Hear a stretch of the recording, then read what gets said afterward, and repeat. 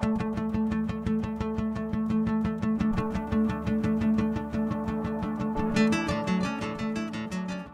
think a lot of entrepreneurs raise the wrong kind of money at the wrong time. When you have 2 people or 3 founders and you have an idea and you've done nothing and you have no prototype yet except for some sketches on pads and some thoughts, trying to raise $5 million of venture, and you're first-time entrepreneurs, trying to raise $5 million of venture capital is dumb. Sure, it could happen, but it's the most unlikely scenario. Like, that happens, the entrepreneurs that raise that money when they have 3 people on an idea are people who have worked with that venture firm before and have made a lot of money or have been very successful entrepreneurs and probably don't need to raise the money. So yeah, sure, you hear about those stories, but that's not normal. So step 1 on that path is figure out what you need at what point in time.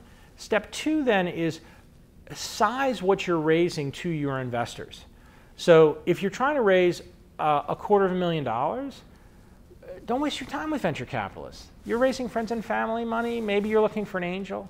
If you're raising $1 million, maybe you want some seed VCs, but you're still dealing with a seed type financing rather than something that's from later stage investors. Don't waste your time, not just with the wrong firms, but with the wrong people in those firms.